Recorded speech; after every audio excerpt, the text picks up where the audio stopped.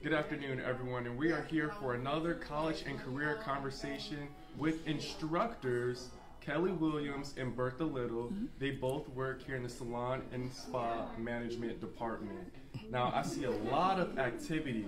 So, Ms. Williams, we'll start with you. Tell us about the expectations students can have when they enroll in your program. Okay. Well, for one, expect to have fun. This industry is fun. Expect to learn. Come with an open mind. Expect to be taught by teachers who are experts in what they do. Expect to work hard. And when you finish this program, you will be equipped with the skills and stuff that you need to take the state board exam and to get out there and work in this industry. Salon Spa Management is a broad term.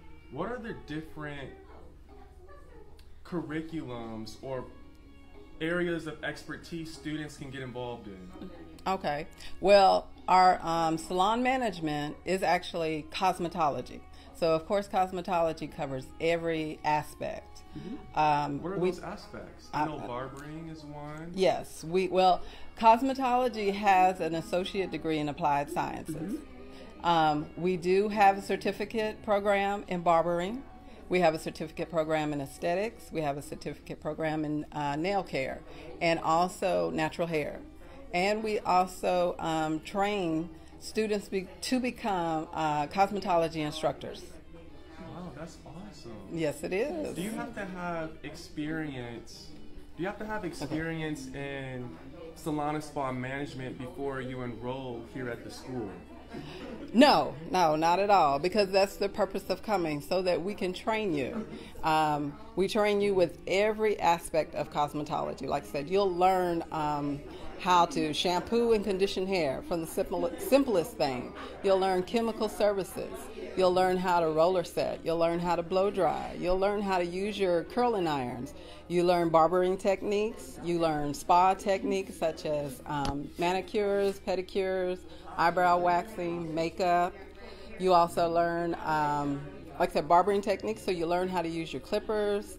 You learn how to fade. You learn aesthetics, which is skincare. So you learn how to do facials. So it's a whole spectrum. So no, you don't have to have any experience in cosmetology. And what's the career path? Like, what's a student's career trajectory once they graduate from the program? Well, of course, as most people think of cosmetology, you think of a hairstylist sitting behind a styling chair. But you can go so much further than that. I mean, you're looking at a hairstylist, you're looking at a personal assistant, you're looking at also a makeup artist. You can be an educator, not only an educator in a school, but you can also be an educator with salons. You can go to certain all kinds of salons rather, and teach stylists how to use their products. You can even become a mortician. They're cosmetologists. How often do we see entrepreneurs come from a salon and spa management background? Well, most entrepreneurs will have that because they have that cosmetology license. So being a salon owner, you've got that cosmetology license. So yeah, you do see that in entrepreneurs. So let's go on to Miss Little. Okay. And she's going to show us how hands-on her program is. So tell us, what are the students behind you working on right now? Okay, this is Cause 111. This is introduction. Well, this is Cause 112, and this is our lab. So this is introduction to cosmetology. So right now the students are working on braids.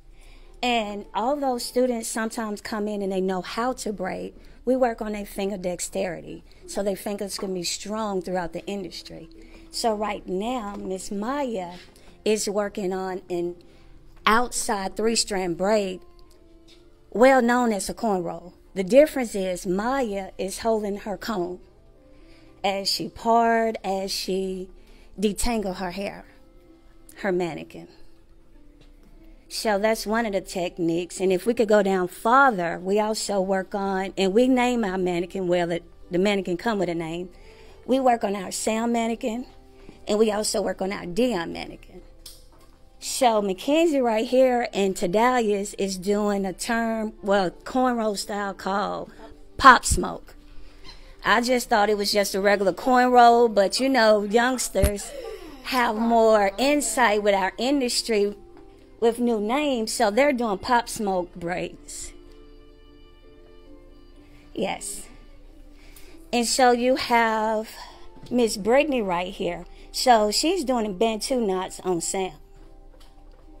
And the Bantu knots, if you look at the details, these are some of the braids that we have learned. This is the 2-string rope braid. It's just not a flat braid. So at the end, once she completed this particular braid, she tied up in the Bantu knots. And also, when you're in school, we also have procedures that the students have to go by, written instructions as well as visual aids. And this is Dion. And this is something that Brittany worked on yesterday with the same texture. And to get a student in action, we have Katrina, who just finished up Dion.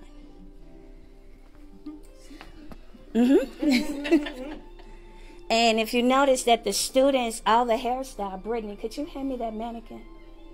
At the end of the class, all the hairstyles should look alike. They should be twins. See how great they are? They're beautiful. Thank you. All right, everyone. Thank you for tuning in to our latest college and career conversation. Miss Little, give our future and current students some word of encouragement. Okay, come ready, come excited. Come knowing what you really want to do once you get your license. With this particular class, a lot of them are mature. They already knew what they wanted to do. Most of them want to be salon owners. Many of them are already working in a salon. So just come with, excitement and a will to do what you want to do. All right. Thank you so much. Mm-hmm.